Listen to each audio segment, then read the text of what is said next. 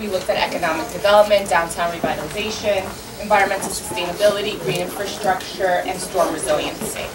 We really took all these elements of the purpose of the plan to create a sense of place for Baldwin and the Grand Avenue corridor. We focused on some areas that are along the entire corridor, about 5 or 6 really core areas.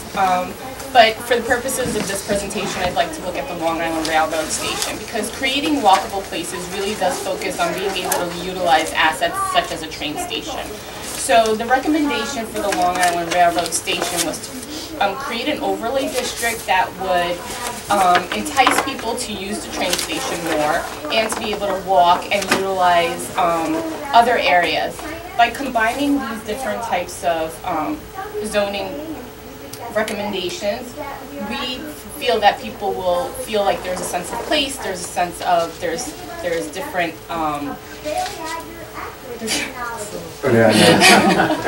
Adrian is speaking over me. There's different ways to get around. We can walk, we can use public transportation, bicycle racks, etc. So really, the whole point was to also of the study was to incorporate complete streets, so making it safer for people to walk, for pedestrians, and that was part of the study as well. There was an extensive complete streets component, and not only for the train station but for the entire corridor. Creating that sense of place and making people feel safe and want to walk is important, and so the complete streets aspect of the overlay district that we are now working on, actually as a result of this study for the town of Hempstead and Baldwin, will encompass all these elements of making a walkable place, a safe and walkable place in Baldwin. Okay. So I'm John Chalemi. To answer your question, Keith, I think we're making progress, but not enough and not quick enough. There are a lot of municipalities that are not, their zoning codes have not yet embraced this concept. A handful have. The panel this morning mentioned quite a few of them. Town of Hempstead has a floating zone for transit-oriented development, which project that my firm handled is able to utilize, and 230 units are going in Oceanside. Baldwin with the overlay district just proposed, which is great. It should happen. The overlay district will, I think, really is the perfect compromise. It's not going to impede on the underlying zoning, but give opportunity to provide the necessary multifamily or mixed-use developments that are needed. Same thing with Amityville as well. They're trying to create a floating zone, which would do the same exact thing. And these floating zones, I think, are the way to go. You could get pretty specific with them. You could create the boundaries of where you want it to go, just like the Grand Avenue. They've set the parameters of where they want to see development. And it allows developers to use those boundaries and work within them. Kind of sets limitations, if you will, flexible limitations, I guess. Best way to describe it. But I do think that more needs to happen. Zoning codes need to adapt more. And I don't think it's the straight overhaul of zoning codes. I do think that it's these creations of additional districts that are applicable to these areas by train stations, downtowns that can support the walkable community. I mean, I know for experience that when I moved to Lynbrook, the first thing my wife said was, oh, we could walk to here, we could walk to there. On the weekends, our cars do not leave the driveway. We walk everywhere, and we have, well, she loves it. It's kind of gets me on that. She absolutely loves it, and I think that's where we're going as a region, as a country. And I think the municipalities are waking up to it, and I think progress is happening. It's slow, it's a fight, but I think cooler heads are prevailing, and I think things are happening. Where does the resistance come from? Well, I personally think the resistance is coming from Long Islanders that don't want that Queens-like feel. And I can now speak to that because I'm from Queens. I grew up, born and raised in Queens, and let me tell you, when I moved to Long Island, I thought it was a complete 180, and I thought it was fantastic. I think it would take a lot to turn Long Island into Queens, in just a variety of aspects. Traffic. I know Long Islanders complain about traffic and parking. Queens is no picnic either. I know when I drive into Queens to visit family, the second I cross into the Queens boundary line, I just get the sense of just congestion. And I think that's where it's coming from, the older generation wanting to keep the likelihood of community the way it is, which is great, but I think developers are listening to that. They're not suggesting these brick buildings that are going to be eyesores in communities. They're proposing, and the architects are a really big part to complement. They're making these structures look like they belong, and I think that's really important from all sides to get everyone to come together and to meet to make the progress happen. Tell, how have the new zoning codes affected Long Island in a positive way?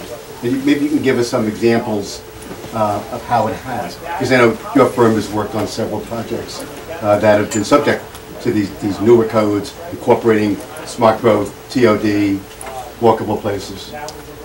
Well, I don't think any of this could have been done, the new type of projects that we're seeing, through a variance process. Almost all of them have been done with overlay districts or a complete new zone developed.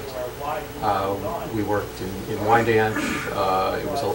We weren't there the whole time, but we were there for the master developer RFP, and we did the first 2 buildings there, and that was all part of a rezoning of the whole train station in Wyandanch.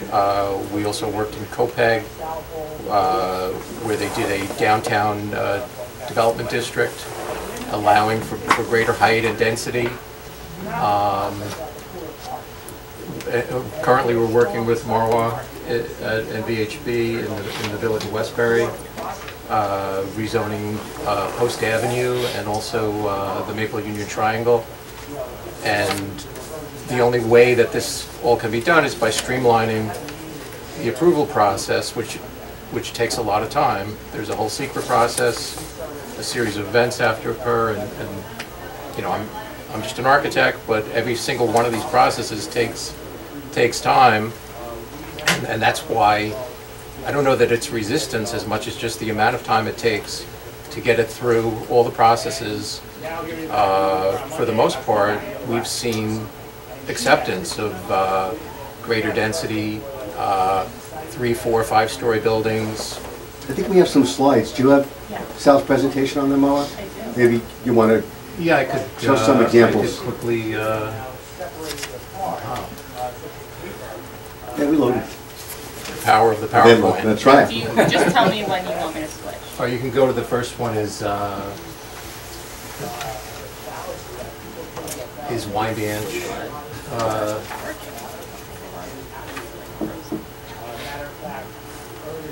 Great logo.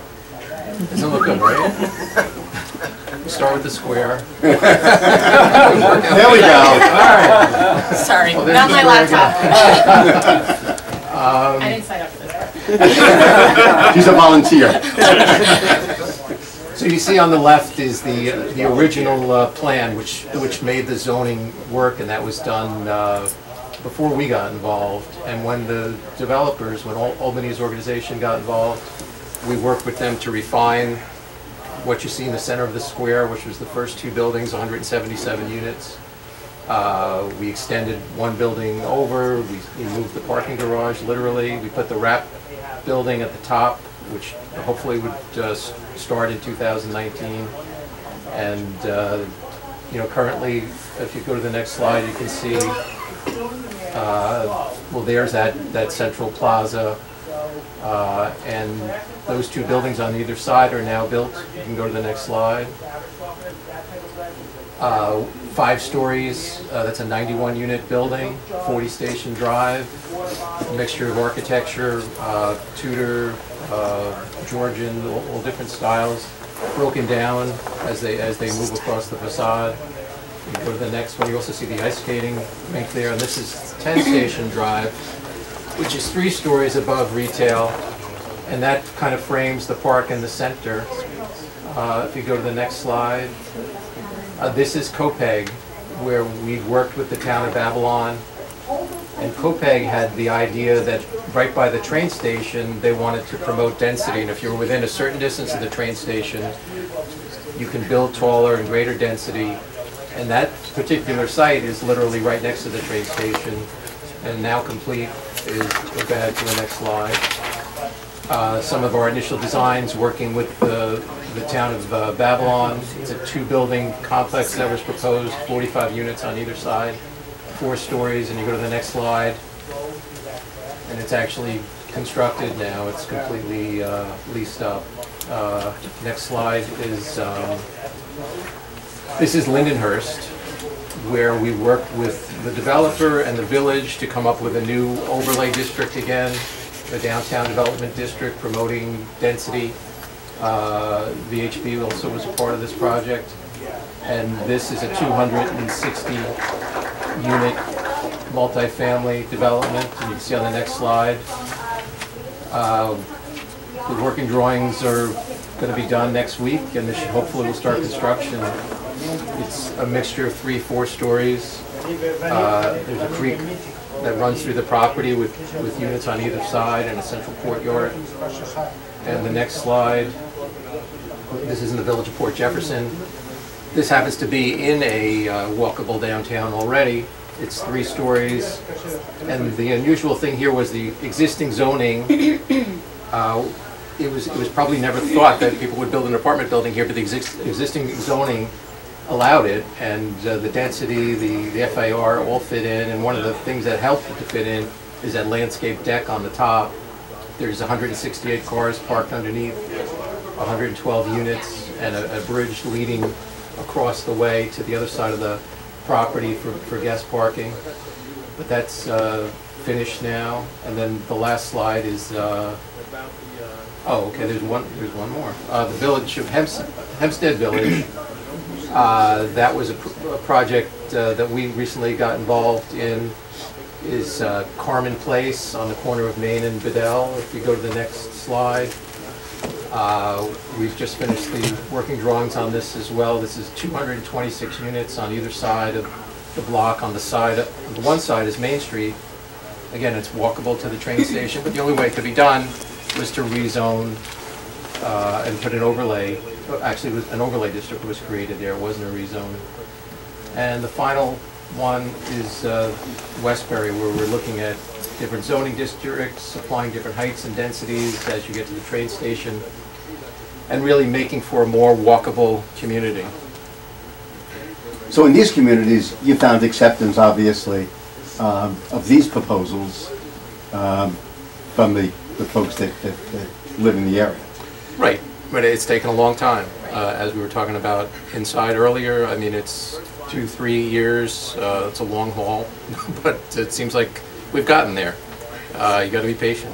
Yeah. So in Baldwin, I think the acceptance of additional density in communities like Baldwin was there, but when you start talking about making it more walkable and the implications of what's going to happen in order for it to be more walkable. So for example, the words road diet usually scare people because that automatically people think traffic and I'm not going to have as many lanes to drive my car, but they don't really understand that we're trying to make it safer for pedestrians to walk with these road diets and trying to force cars to slow down so that it does have that more of a downtown feel, and it's not really a road diet as much as it changing the configuration of lanes and sidewalks so that people can ride bikes and walk, and it can be a shared space in the community.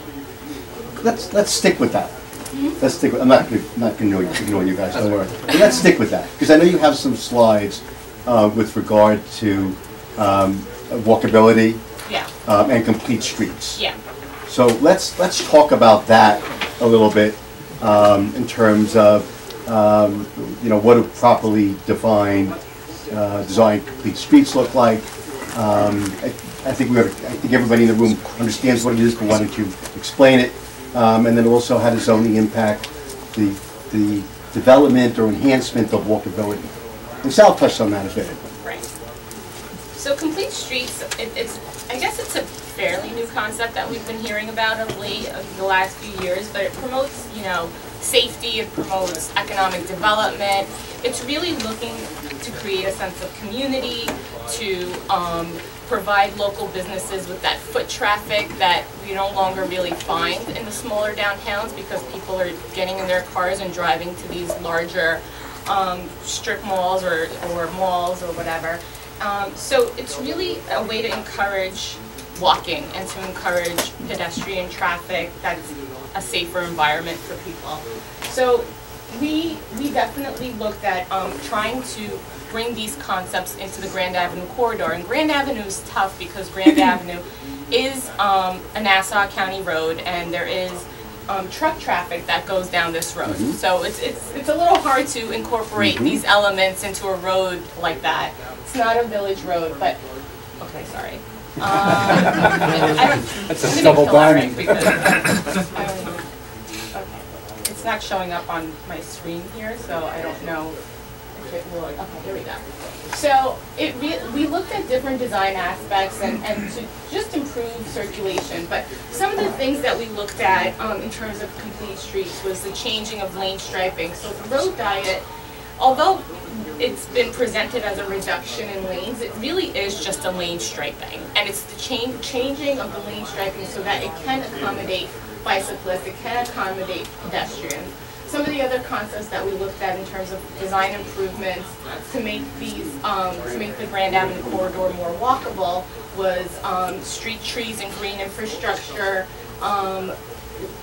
signage, permeable pavers, sidewalks and crosswalks. So all these concepts really incorporate complete streets to make it safer, to make it look better so that it's more appealable to the eye and people would want to walk down the street. I have just some examples as to what these concepts, so for example, stormwater trees and planter boxes. I mean, you automatically think of green infrastructure as just like stormwater recharge and stuff like that, but really adding these types of elements to complete street design enhance walkability. It makes people want to walk more, and it also reduces traffic. It's been known to reduce traffic. Some other concepts are permeable pavers. So these aesthetic elements not only provide the necessary infrastructure needs that we need in these corridors, but it also just helps with the walkability and traffic safety. Signage, green gutters, these are all elements that are incorporated into complete streets design in addition to the lane restriping, sidewalks, and road diet stuff. Okay. I think I can add a little bit to Please do. talking about that. A lot of the images you showed, if you can go back like 3 or 4 slides to kind of the ones with the sidewalks in the corner examples. That one. As an architect, I mean, this conversation doesn't really stop here. I wanted to talk today a lot about kind of working together with engineers and how we have to really design together.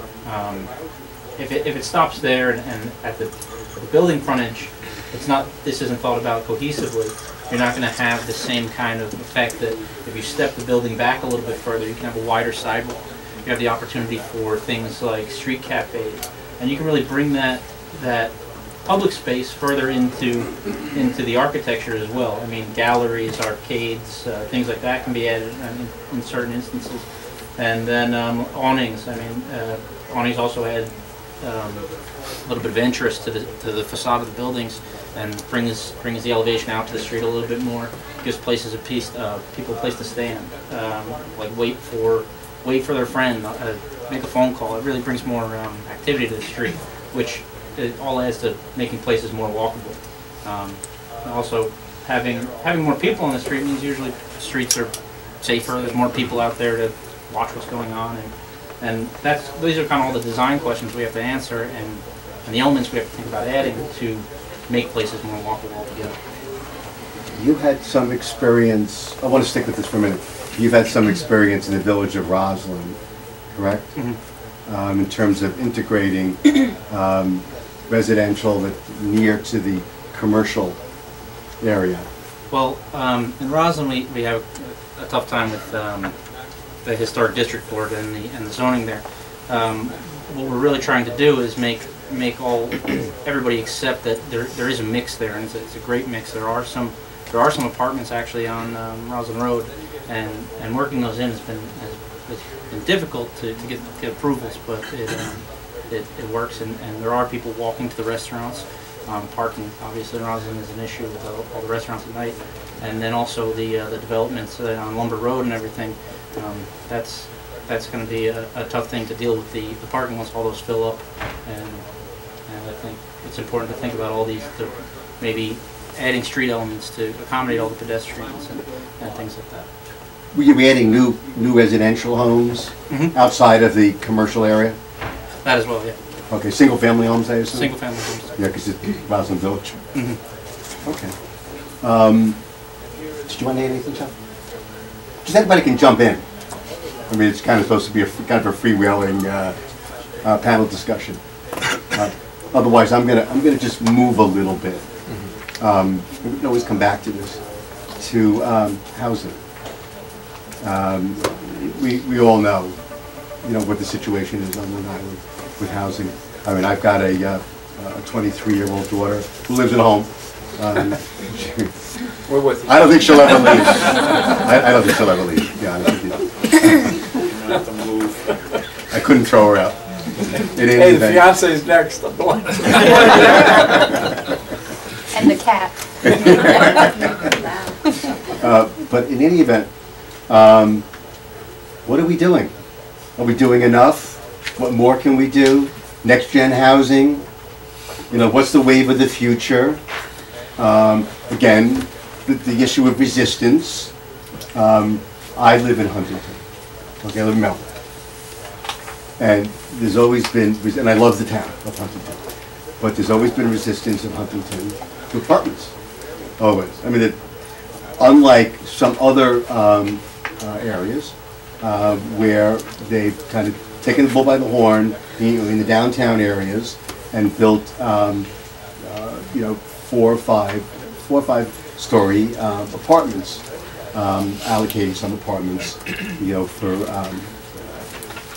for millennials and the like. But what have we done? What more do we need to do? How do we do it? Is it a political resistance? It's always partially political. But how do we get these? They're going to be in the form of code amendments, right? These overlay districts, they really help foster that kind of development, but without community acceptance, it's a little hard to get these. What kind of housing are we talking about? We're talking about apartment buildings? And it would be multifamily, a mix of residential type townhomes, apartments, affordable workforce, senior. It's a mix. We're promoting in these overlay districts a mix of zoning to really to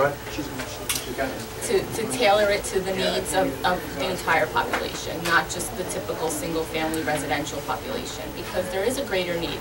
And I think fostering these types of zoning codes near the train station is easier.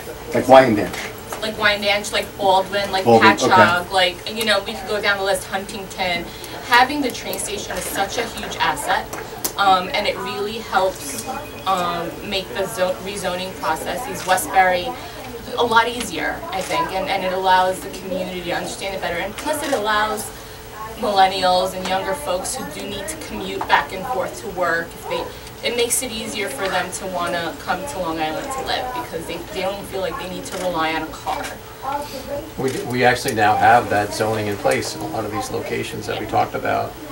And the reason I think also is because some of those buildings and places were underutilized, whether it was a parking lot or an industrial building, maybe it was environmentally challenged, but a lot of the buildings that we've knocked down were, old warehouses, Lindenhurst, Copeg, that were probably not in the right spot. They were there because people didn't want them anywhere other than that place by the train station that was not that important anymore. But if the train station becomes more and more important, that property becomes more and more valuable, and that's where hopefully we'll see these multifamily developments, which will help the retail in turn, and make more of a sustainable downtown. Whether it's also in places like Bayshore, that were talked about earlier today. You know, Huntington as well. All these places need street light, and it comes with apartments, and that helps the retail. What about micro apartments? Is that something? There are some on Long Island, are there not? And is that something that's a wave of the future, especially in case of millennials, I guess? What's everybody's thoughts on that? As a millennial, I'm not a big fan of the micro apartment, but I have a lot of friends that are. You know, it's a couple of things, and I guess like I said, this as a millennial, saving for a house is hard. You know, and you know, you need that down payment. The single-family homes on Long Island are not cheap.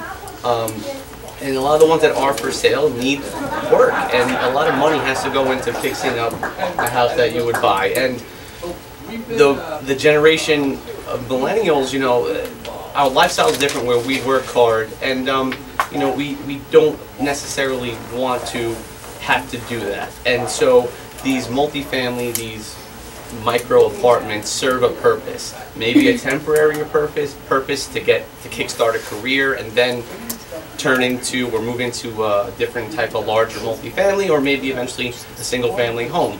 But the micro apartments are popping up more and more, and I have plenty of friends that live in the city, and their whole apartment's only like 300 square feet. They're tiny, and they absolutely love it. So I think Long Island should embrace it, but I think in a broader scope, these other type of multifamily or mixed uses will be, I think, better for communities that may have some resistance to that type of development. Okay, we shift a little bit. Ma, it's a question for you, but anybody can chime in. Form-based zoning, right? So how does that play into smart growth? I mean, it kind of gives a real paradigm, it gives an outline, and kind of sets you in place in terms of, you know, what can go there. Right. What's your experience with that, you know, in terms of fostering smart growth? I just by way of background, I was part of the team, didn't get selected and didn't go anywhere, that worked on a form-based code for around the airport area in Babylon, right? Unfortunately, I don't think that project progressed, but it was very interesting. But I'd like to, as a planner, Yeah. what your thoughts are. I'm noticing that form-based codes are not as popular as they used to be, and I think it's because there isn't as much flexibility. You know, providing the overlay district by allowing, and there's less resistance with an overlay district because you're allowing the community and the municipality to keep their underlying zoning. So there isn't this forceful nature of just putting this new zoning in place. So You're not abandoning one zoning district in favor of the other. Exactly. So, you know, the form-based code, I think, at some point worked for certain communities, depending on the extent of what was happening. However, the overlay district, using that concept rather than a form-based code, allows for flexibility, allows for it to happen in a natural manner, where it's not, you know, if someone wants to sell their property for it to be redeveloped under the overlay district code, it can happen. It doesn't need to happen, but it could happen, and it's there. So there's no force to and there's the guidelines, there's design guidelines that are part of it, of the overlay district. So there's form-based code just makes it really, I think, concrete. And Have you seen any on Long Island? There are a few You're nodding your head. Well, Wyandanch has a Yeah. form-based That's code. form-based code? Okay. And Hempstead Village does, and Riverside in Southampton. But the all those Wyandanch do. one is for that small, really just that small area by the train station, right?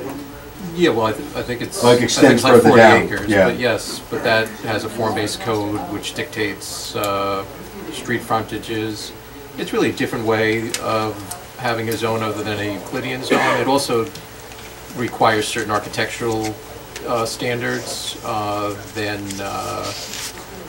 a Euclidean code could have, but maybe it also could have those same standards. I mean, we talked about this in a recent project, and they were not in favor of a form-based code. And I think for some of the reasons that Mara was talking about, it might place some rigidity on existing landowners, and those are your key stakeholders.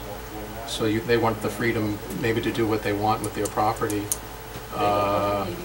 You know, and the form-based code really puts a strict standard on development. And I suspect that may have been, there were probably political forces at work, but I suspect that may have been one of the reasons why, I think it's Airport Plaza, that's on 110, the movie theaters there. You're talking about the East Farmingdale form-based code. Yeah. Were you working on that? No, but I saw it. It was very ambitious. It was very ambitious, Yeah. and probably because it was that ambitious is probably why it met resistance, and it really didn't get off the ground. Okay. Just to add, Please. Form-based codes, I mean, your question was really, do you see it being kind of a solution? The same way that Euclidean codes restrict you from doing things by saying that you can't do them, form-based codes say that you must do certain things. So it's equally as restrictive in the opposite direction. I think kind of the overlay districts really give you an opportunity to present something that might be the answer that might not fit into either the Euclidean codes or the form-based codes. It's really a site-specific, it gives you more opportunity to do a site-specific solution. Mm-hmm. And having those restrictions, somebody has to set those restrictions from the beginning, and nobody knows what they are yet. So every project is unique and has unique solutions that maybe don't fall in either one. So I think really there's a middle ground that has to, like I said, all these projects are not just being approved as of right for the most part. They're all exceptions to the laws and the codes. So. That's true, and you know what? My experience is that, for instance, if we're going for a change of zone, you're presenting a site plan, regardless of whether it's smart growth or not. You're providing a site plan that you really can't vary too much from to begin with, because that's what the town board or the village board has approved. So, do you really need a form-based code in order to accomplish the same thing? Do you agree with that? Well, Sorry. Sorry, I blanked out for a second. Do I agree with? No, don't worry about it. Just to go back to every project being site-specific, I mean, every project is going to have all the board hearings and all the meetings that everybody's going to have an input, and even the form-based codes might suggest something. The boards are going to have a different opinion, and they're going to shape your project in different ways. They always do. So that's just another point on why each project really has its own. Especially here, where everything's so different, and it's not what people thought was going to be in these spaces, in these zones. It's a different use every time, and we're proposing different uses in places where they were warehouses, like you were talking about, and now they're going to be mixed-use, multifamily houses. So the code is kind of you can't really think about the code. You have to think about what do people want and how do you solve that problem, and each site's going to be different. I think that's right. Okay, so we've had a good number of years of experience with smart growth development. Where do we go from here? What do we need to do to further walkable communities, TOD, smart growth in general? Outreach, in my opinion. We need to get communities involved. You know, they need their opinions. We need them to get. If you have the community support, it will be that much easier to get things done. Community outreach was such a huge component of the Baldwin corridor study that we worked on. We were at community events. We did large workshops in the community, and it was important for us to understand what they wanted and what they didn't want. You know, we gave them examples of different types of housing, we gave them examples of restaurants, we gave them examples of all different types of facade improvements, and they literally went with like dots and said yes or no as to what they wanted to see. And it was an easy way to charrettes kind of charrette type work sessions, and it was an easy way to really get their buy-in into what was the final recommendations within the plan. So getting that community buy-in from the start and really understanding what a community will tolerate for the most part is so important before even going on to the next steps. just want to add to that real quick. So another thing that I've noticed is when you do the public community outreach, you adapt the information, but what a big problem is at the public hearings, those that are in support are often not the ones that show up to these hearings. That's right. It's the opposite. It's those that were not at the workshops or the greets that show up at the hearings and voicing their opinions. Now those opinions now of record for the board, and it puts a damper on the progress that was made behind the scenes. And I think that's something that if those issues could be curtailed would be beneficial and help move things along quicker. It is, you're 100% right. It's very difficult to get people who support a project to come out. I remember when my law firm did the Greens in Melville, or Dix Hills, whatever, depending upon how you view it. I remember actually bussing people in. Oh yeah, no. This is a project that the community basically wanted. I mean, the Greens is a very popular, you know where that is. Yeah. It's a very popular place to live. And it was, I think we actually created the code. It was an overlay district. It's basically an overlay district. And I remember the night of the hearing, there were buses in the parking lot at Huntington Town Hall. And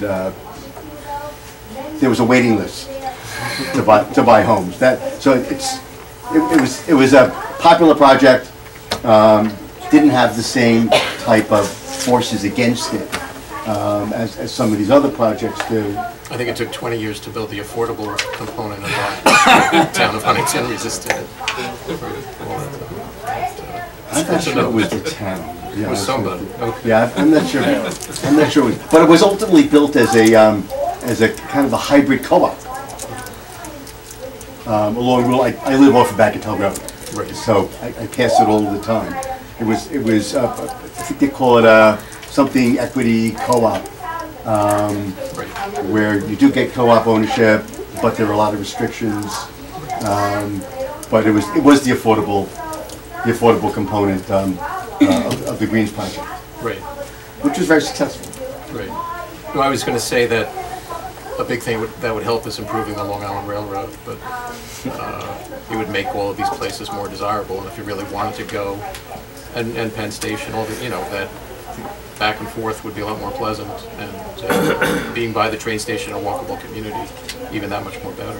That was part of the proposal in funding, was to reopen the train station. Oh, right, at Highmore. Right, to open the train station, but unfortunately, since that proposal didn't go forward, I don't think that train station is open. Let me ask you, does anybody have any questions before we go any further? Good. Your hand went up first.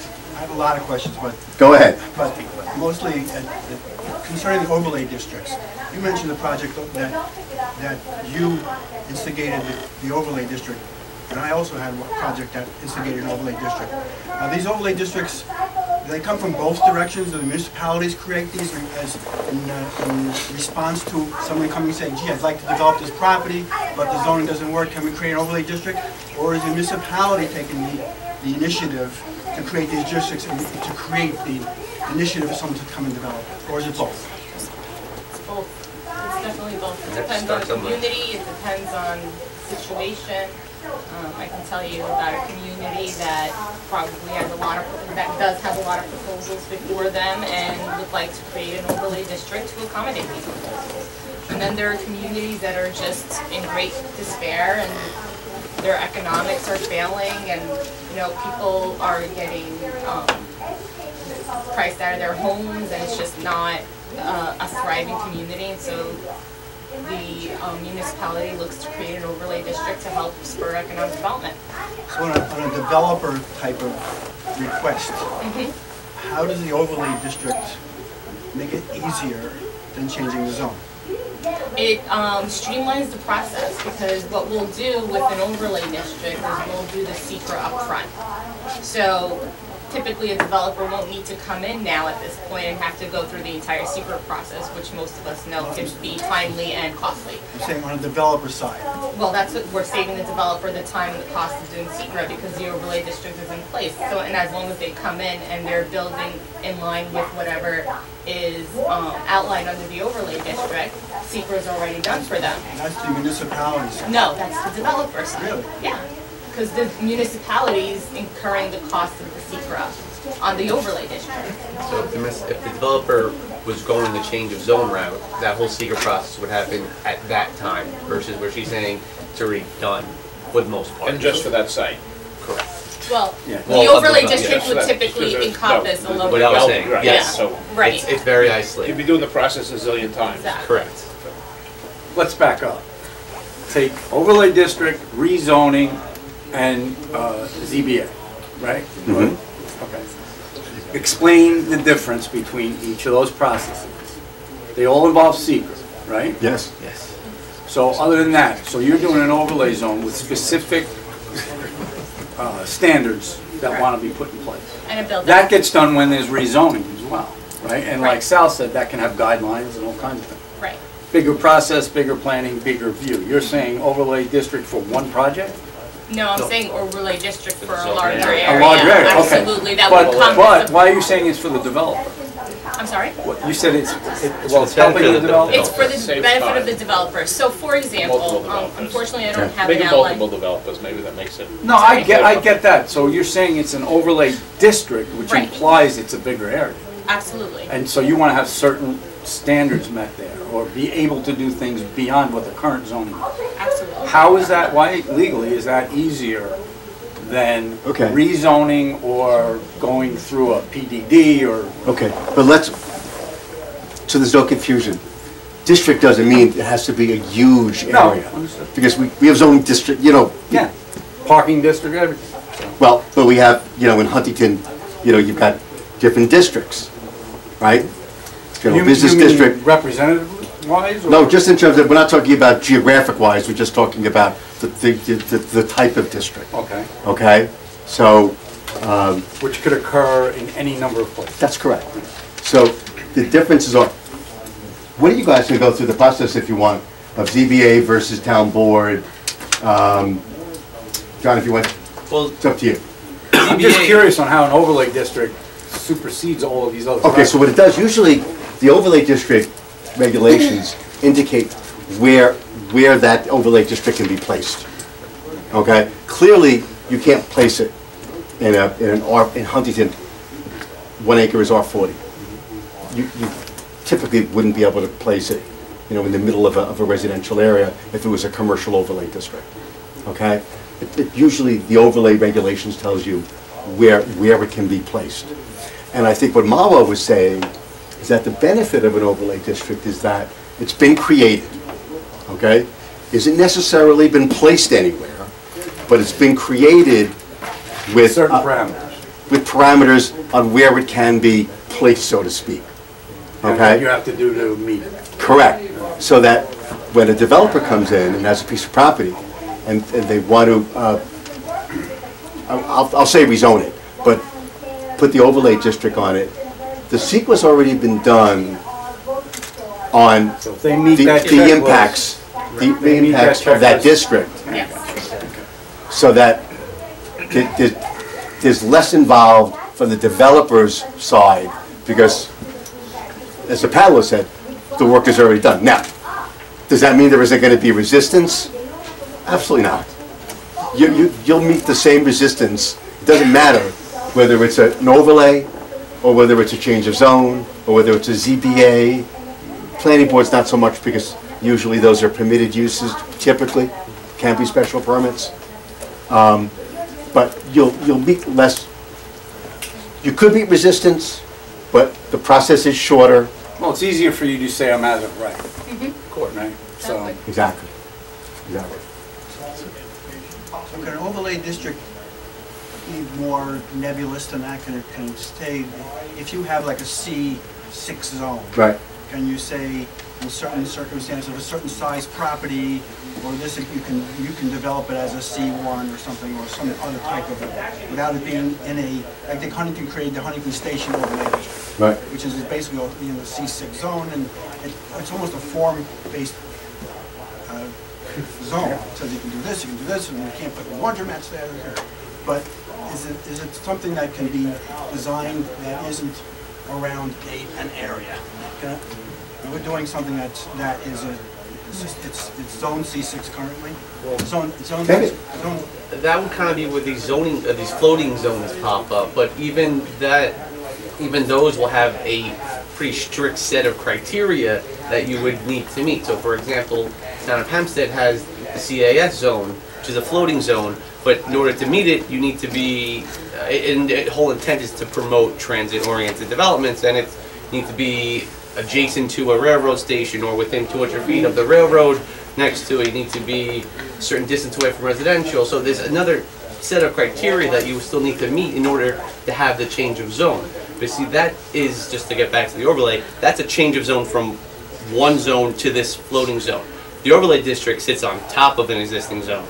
And if you fit within that criteria of the overlay district zoning, you have an as of right to utilize that benefit. So that's kind of the differences. But you don't have to meet both, right?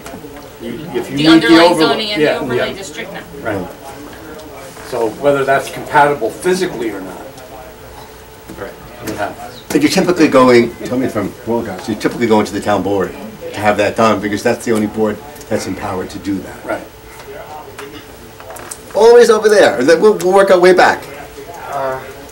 Yes, the town of Oyster Bay, I've been involved with the downtown history revitalization. And the downtown area has been zoned with a CB5, commercial business 5 stories. And the town is in the process, we convinced the town that, I don't know if it's best to change the zoning based on what I'm hearing, or you go to an overlay. But the town is right now in the process of doing the documentation for changing the zones to ones to keep commercial business, but at a lower level, like 4 stories, and a transit-oriented development district at 3 to 4 stories. Would it be best for them to do a complete zone change or do an overlay?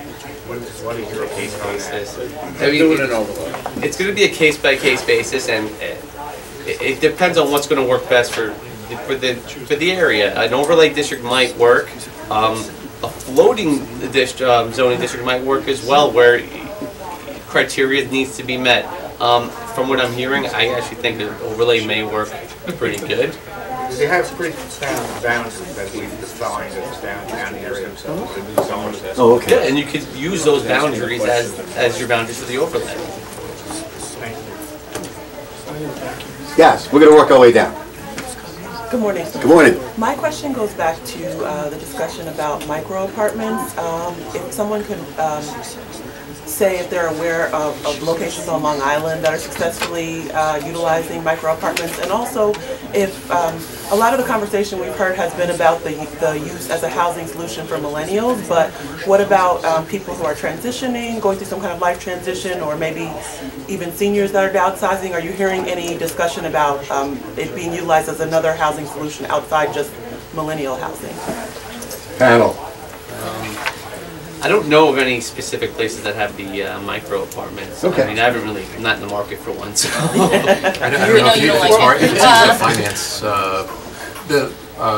This morning, the town of Hempstead supervisor was talking about that there was a backlash against millennial housing, and then I didn't know why there would be, but she defined it as 4 or 5 people sharing a kitchen and a bathroom, and then I understood why they. I heard that.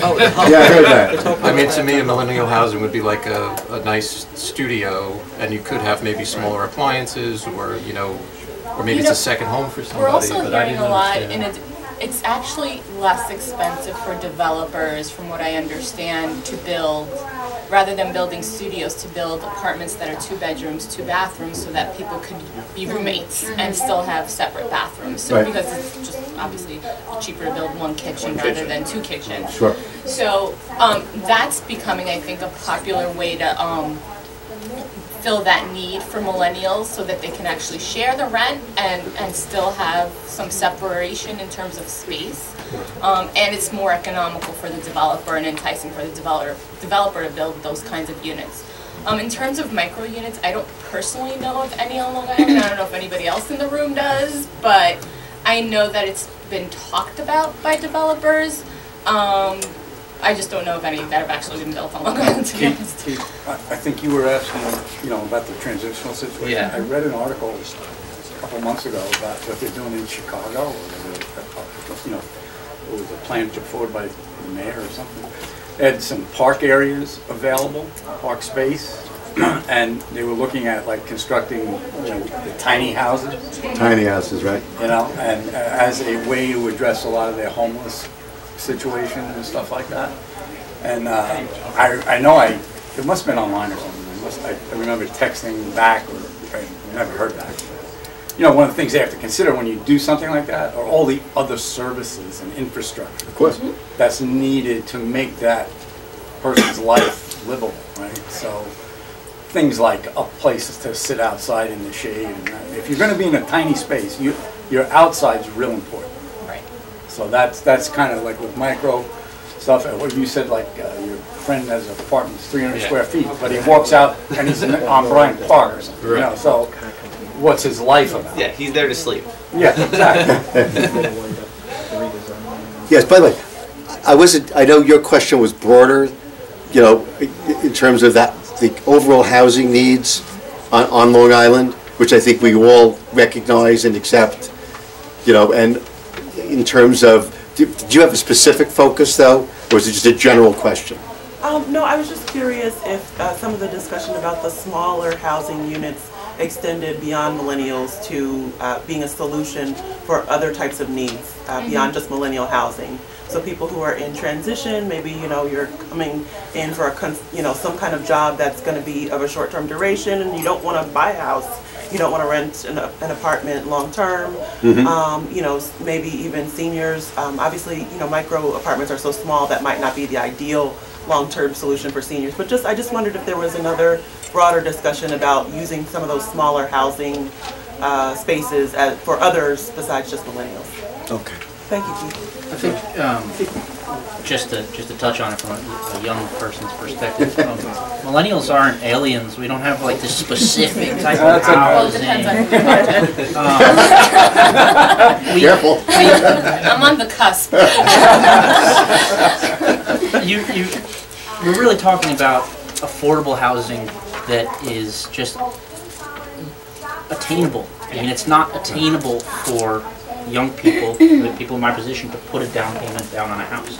We just want something smaller. We don't want this foreign idea, that this new typology of a micro apartment. We just want a smaller apartment that we can afford. That's just the. No, you want anything you can afford. Exactly. That's So I think place to live. And my big question on that, and I've been coming to these things, Keith, for 30 years, and my biggest question is it's always project specific. At least today, there were more projects, and maybe that's a function of the success of the whole effort. But my question's always been, like you talk about resistance, there's people that have been living here for a long time that way, and they came here for a reason. Now, we all know better because we're all educated, right? So, okay. So my question is to all the designers, where do you live? I live in a condo, so I'm covered. I'll answer that. 5 acres in Manhasset. I mean, I grew up in Port Washington. I lived on Long Island my whole life. I had to move out of Long Island because I had to get out of my parents' house. Yeah. I moved into the city and I commute back to Roslyn every day. So it's crazy. So you can afford that? I have a girlfriend who I split a studio apartment with. I'm not doing it on my own. I don't own an apartment. Yeah. I'm 30 years old. I wish I did. So that was a great question back there. I just think it's really about creating affordable housing for anybody who needs it. Yeah, we got to be careful with the labels. You're right.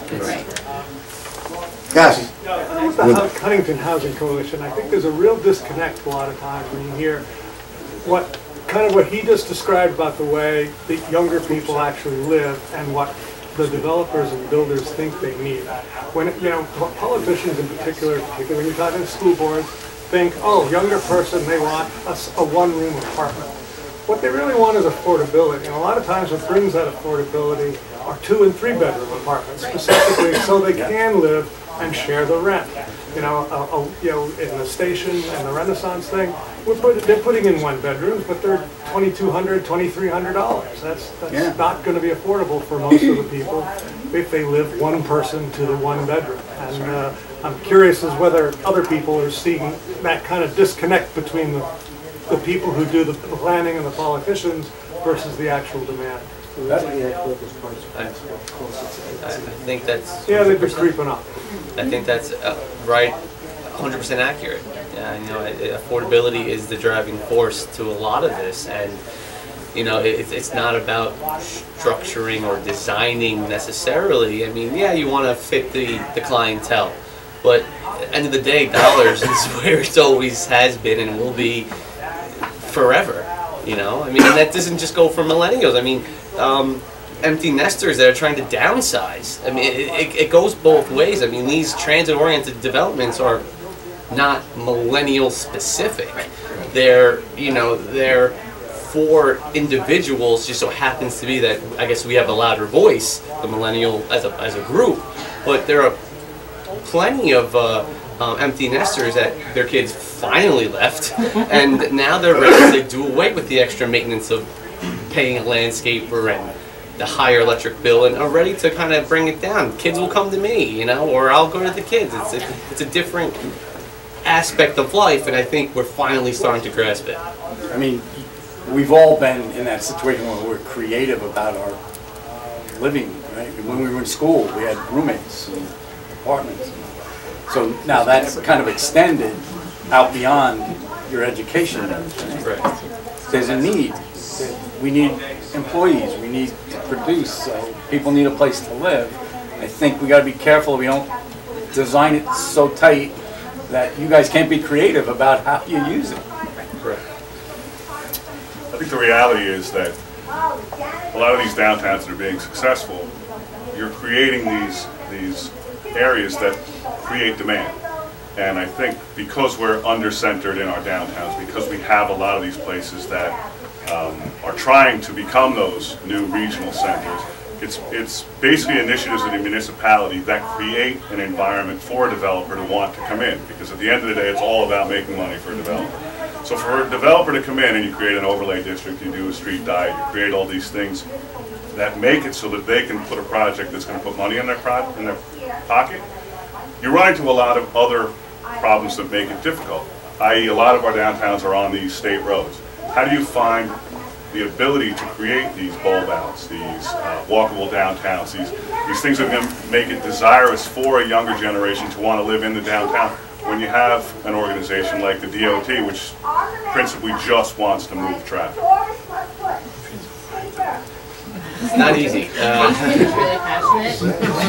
Yeah, she is very passionate. So passionate back there, talking about recycling and wastewater management. It's so hard to focus. The DOT is actually getting better. If you can start talking to them early enough. I was going to say, for example, Baldwin is a great example only because Grand Avenue corridor is a Nassau County road. We've got Town of Hempstead as the the entity that's taking care of the zoning, and then you've got Sunrise Highway, that's a DOT road. So coordination is key with this project, and working together from the very start and understanding and having that dialogue with DOT, the Long Island Railroad, Nassau County, Town of Hempstead, and all these entities working together. It's probably one of the first projects I've seen that there's actually been coordination between all these entities from the very beginning. And there's buy-in. They want to see it succeed, so DOT will work to make sure that the proper mitigation measures are put in place so that, whether it's signal changes in timing so that people can cross the street. Nassau County is working on the road diet and moving forward with the design on making it a more walkable Grand Avenue corridor. And the Town of Hempstead is implementing the overlay district. It's really an intermunicipal exchange and coordination to make this area really work well. And to just to take a step back, in addition to doing all this, we've been actually meeting with developers to understand the economics from their perspective, because we already know what the community wants. We just want to make sure that this works for developers too, because who's really going to build this at the end of the day, right? It's the developers. So we've met with a series of different developers, a couple of them are in the room today, and to really understand what their clientele is, what their needs are, and how the overlay district could be implemented in a way that will meet their needs as well as the community's needs. So it's really communication is key to really making these kinds of projects succeed. Does that Baldwin project have a state road? Sunrise Highway. And it's Sunrise Highway, so are there initiatives that are affecting that road that DOT is spending on, or? Well, we're working with DOT currently because eventually the secret is going to determine that we're going to need obviously some signal time changing and things like that to help make the road a little bit more easier to walk across and cross the street to get to the train station. I think we have time for one more question, because time's running out. Yes, oh, I'm sorry. All right, two more questions then. Okay, Thank you. I'll go fast. So we've been talking a lot about trying to get these projects done, right? Reaching out to the community, people being resistant, overwhelming that resistance. Ultimately, it takes a long time, and then the thing is built, right? And they create the walkable communities and the denser living mixed-use areas. What is the reaction in the communities like afterwards? Are they happy that they did it? Do they regret it? Do they say, yes, we need to do more?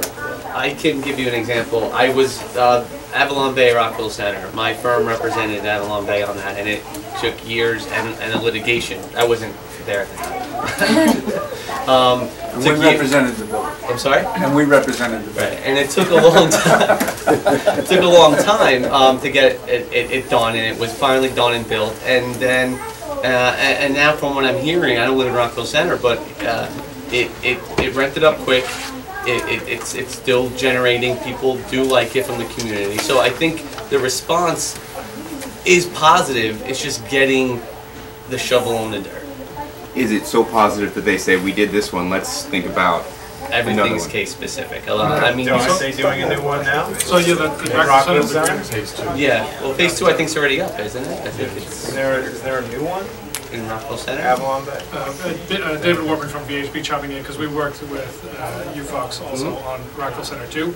So the major challenge and the litigation and the real headache came with Rockville Center 1. Started with another developer. Avalon bought in while it was still in dire straits, I think, and built it. And when Rockville Center 2 came along, it moved through the process very quickly because we had paved the way, because the doomsday that people were so afraid of. And it was a scale issue too. So and the scale is different. But Rockville Center 2 went through the process very quickly and painlessly from the developer standpoint. And I think it broke some kind of a record for Avalon as far as how fast that community embraced it. There was one other, go ahead, thank you. Just to tie in the overlay districts and the affordability component, generally do the overlay districts consider inclusionary zoning so that you do have a set aside of affordable units? Or Yes. Sure. And that's a case-by-case basis too, but yes. is it generally, what's the income range, what's the percentage of affordability? It's usually 20%, that's what we're finding. Is it graduated? Is it 10% at a certain level and 10% at another level, or is it? You know, it really depends on the community. Okay. Evan, it depends on the community, it depends on the, what the municipality thinks the need is. I think it really, it's a case-by-case basis. Is it generally that you start off with the knowledge that inclusionary zoning is going to be part of it, or you start off? No, I don't, I think it still depends on the community. Old Westbury and Westbury are two very different communities, so, you know, it would depend. It would just depend on the community. Sal, wine damage was a lot more aggressive. Wasn't it like 41%? Affordable. Oh, not number of units, but I meant in terms of the income level. It was like Depends on the building. 40% of the median. It's not required by code. I think it was 20. It depends on the building. One is 40% and one is 80. And I think the interesting thing they did there was they did not change the design, materials, or finishes. You're not allowed to. Yeah. I think our time is up. Well, that'll answer. I want to thank our panelists, remember them, and thank you all.